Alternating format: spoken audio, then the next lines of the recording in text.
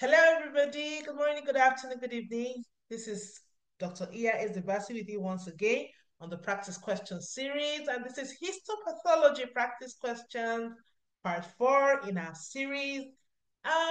This particular video is a bit technical, so it's a bit difficult. So I've actually changed the manner in which I have asked this question.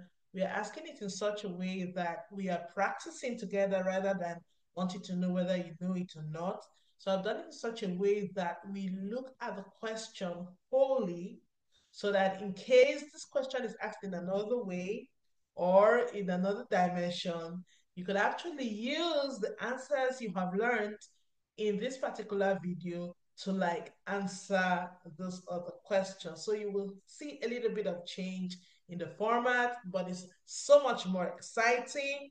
Please, this is a free resource, like I always say. If you have not commented, please do so. If not subscribed, please do so. If you've not shared, please do so. And if you have not liked, please give us a thumbs up, put an emoji. We need to stay alive. We don't collect money for this channel. So the only way we can stay aboard is through your support and goodwill. So, welcome. Fun facts, like we always do. Do you know that you could actually use a broom to collect cervical smell? But it's true, it's amazing, isn't it? I just wonder how they are going to use this broom to collect that sample. Don't worry. When I first found it, I was actually confused. But I now finally found the answer that there is actually a device called a broom device, and it looks like this. So please, we are not using this. We're actually using this one. So yes, there is a device called a broom device, and it's used to collect cervical smears. Question number 1. Which of the following is true about poisons? A. If a chemical causes a burn or irritation only on the skin where it is applied, that's the site of application, that is called local action. B, systemic action of a poison occurs when the poison enters into the bloodstream and affects all the organs or systems of the body. C, A and B are true. D, A and B are false. The correct answer is A and B are true. Poisons can act locally. They can also act systemically. All right, question number 2. Instruments in histopathology include the flotation bath. This is where it is. The microtome. This is a rotary microtome. Microscope. That's so easy. I didn't put that. Automated tissue processor. All of the above. Yes, all these are instruments that we see in the histopathology lab. Question number 3. There are, or all these are outcomes of chronic inflammation except neutrophilia. If you have a hypertrophic scar, yes. Granuloma formation, yes. Cirrhosis, yes. Neutrophilia is usually an increase in neutrophils and occurs when there is acute inflammation and not chronic inflammation. But the others, like the granuloma formation, your cirrhosis, and your hypertrophic scarring, are common outcomes of chronic inflammation where you have prolonged tissue damage. Question number 4. Which of the statements are true? Carcinoma reflects to a malignant tumor derived from epithelial cells which line organs and tissue. B, papilloma is a benign tumor of squamous epithelium. It's not malignant. C, adenoma is a benign tumor of glandular epithelium. D, sarcomas are malignant tumors that arise from mesenchymal tissue. E, all of the above. Question number 5. Which is true for the acid-fast tissue stains? A, neutral red cannot be used as a counterstain. B, contains carbofuchsin dye. C, AFB positive organism stain red. D, Zell-Nelson is the most commonly used. E, all of the above. So you do not use neutral red as a counterstain. you actually use methylene blue, all right? Because when you're using acid-fast staining methods like Nelson, you use methylene blue as a counter stain. And when you use this method, the carbon there is used to stain the AFB bacilli red, and then the non-fast elements are counter-stained blue. All right? So next question, the following are connective tissue stains except A, Gordon and Sweets, B or CN, C, Van Giesen, D, methyl green pyranine. Actually, your answer would be methyl green pyranine because it is used for staining nucleic acids like DNA and RNA and not connective tissue. Or CN stains elastic fibers. Elastic fibers are connective tissues. Vagisil stains collagen fibers.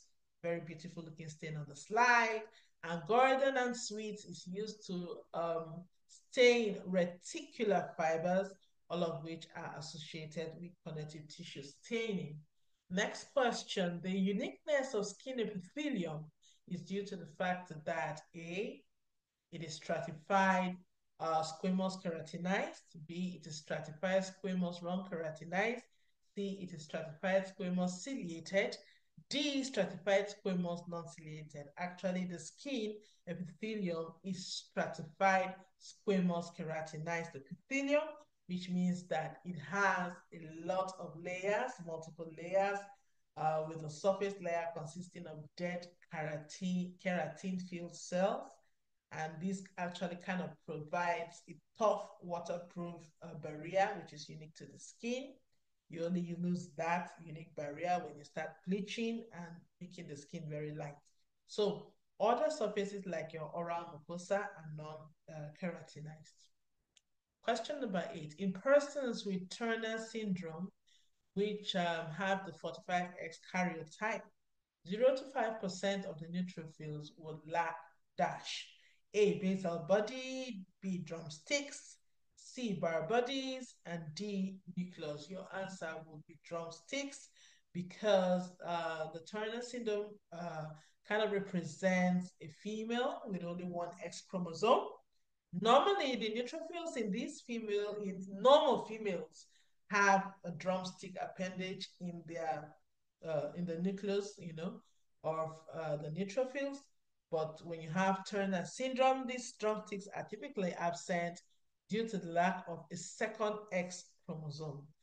Though bar bodies are also absent in this Turner syndrome, but the question specifically asks about neutrophil structures, so we will go with drumsticks as the correct answer. Question number 9. Which of the statements is true? A, the Papa-Nicolau stain, also known as Pap stain, is primarily used for cytological screening, such as Pap smears in cervical cancer detection, rather than histochemical analysis of tissue. So that is correct. Your Kajal, your Bielskowski, and Crizal Fast Violet are actually histochemical methods as opposed to Papa-Nicolau stain, which is just a cytological screening method. These other ones are histochemical methods used to stain specific tissue components like neuron, nerve fibers, etc. So all the following is true. D, none of the following is true. I will go with all of the following is true. All right, so next question. Which of the statements is true? BRCA1, that's the breast cancer gene 1, is an important histochemical marker used in the diagnosis and genetic risk assessment of breast cancer. That is correct. GFAP is a marker for glial cells in the brain. That is correct. Neuron-specific enolase is used in neuroendocrine tumors. Correct. P16 is associated with certain cancers, but it's not as specific as BRCA1 for breast cancer. All of these sentences are true. So you could be asked, what marker could you use for diagnosis of breast cancer? You know that. For glial cells, you know that. For neuroendocrine tumors, you know that, and certain other cancers. All right, so whatever it is, you will know how to answer that. Question number 11, hepatocellular carcinoma may be caused by liver cirrhosis, kidney cirrhosis, myocardial infarction, which has to do with heart, brain damage. Your answer will be liver cirrhosis because liver cirrhosis is a risk factor for the development of cellular carcinoma, which is primary liver cancer, and cirrhosis results from chronic liver damage. And then the efforts by the liver to regenerate can lead to mutations and cancerous transformation. So question number 12, in the absence of an hot air oven in histopathology lab, the dash can be used as an alternative. Your answer is the hot plate because the hot plate is an alternative to the hot air oven for drying slides in histopathology. It's commonly used for adhering tissues to slides after sectioning and for evaporating excess water. So the flotation bath and the water bath are actually used for different purposes, such as stretching your paraffin section and incubating slides during staining. All right, so next question, which of the statements is true? 50% ethanol is commonly used in color restoration in museum specimens. That is correct. Higher concentrations like 95% or absolute ethanol can cause dehydration and hardening of tissues. That is correct. Lower concentrations help to preserve the natural color of the specimen without excessive drying. That is also correct. Question number 14. Which of the statements is true? Spaltehol's technique is a tissue clearing method primarily used to render tissues transparent to visualize vascular and skeletal structure more clearly. That is true. Pearl strain, what did I tell you about in the last video? Anything that has to do with pearls has to do with iron. So pearl stain or the Prussian-Blue reaction is a recognized histological method used for demonstrating iron or hemosiderin in tissues. C. The Dawson method is primarily used for demonstrating calcium deposit. Dawson method, calcium deposit in gross specimens. So this method enables you to look at specimens without having to bring them under a microscope. You can look at them macroscopically and be able to know if they do have calcium deposits in them, primarily in the context of pathology and museum specimen preparation. So all of these are true. Next questions. Which of the statements is true? Cri-du-Chat syndrome is caused by a structural chromosomal abnormality, specifically a deletion of a part of chromosome 5, and it's not a numerical abnormality. That is true. Klinefelter syndrome, Down syndrome, and Edwards syndrome are all numerical chromosomal abnormalities where individuals have abnormal number of chromosomes. That is true. Structural abnormalities involve either a loss, a gain, or a rearrangement of parts of the chromosomes. That is why you have a change in structure. While numerical abnormalities result from error during cell division, either meiosis or mitosis, that can lead to an extra or missing chromosome. So all the above are true. Question number 16. Which of the following tests or markers can be used to differentiate human blood from animal blood in a crime scene? You want to be using anti-human serum precipitin test. Your acid phosphatase will be used for seminal fluid, all right? Your alkaline phosphatase is not used for that. Alpha amylase is not used for that.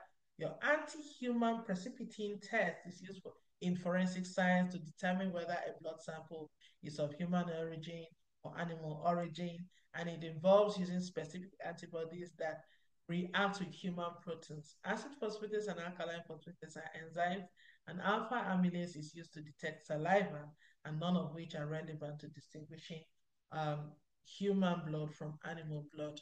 Question number 17, which facts are true? A, galactose is a monosaccharide, not a disaccharide. Yes, that is true. Also, glucose is a monosaccharide. What's the other one's name? Fructose also is a monosaccharide. not a disaccharide, all right? B, the saccharides are composed of two monosaccharide units. For example, your maltose is made up of glucose and glucose, your lactose, glucose and galactose, your sucrose, glucose and fructose, all right? So C, galactose is a simple sugar and a component of lactose, but its own is not a disaccharide. All the statements are actually true. Question number 18. Which parts are false? All antimedia are clearing agents. This is like saying all women are wives. All antimedia are clearing agents. B, all clearing agents are antimedia. C, antimedia are immiscible with water. D, clearing agents increase the refractive index of tissue. The statement all antimedia are clearing agents is false because not all antimedia are clearing agents. You know, while many clearing agents like xylene or toluene can act as antimedia in histological processing, not all antimedia perform the clearing function. All right, so your antimedia actually refers to substances that are used before the final impregnation with paraffin in tissue processing, and not all of them have clearing properties, all right? Which is why not all antimedia are clearing agents. DASH is used as a preliminary test in sexual assault investigation, like I said before. Acid phosphatase spot test is commonly used to detect seminal stains on fabrics, and acid phosphatase is an enzyme that is found in high concentration in semen.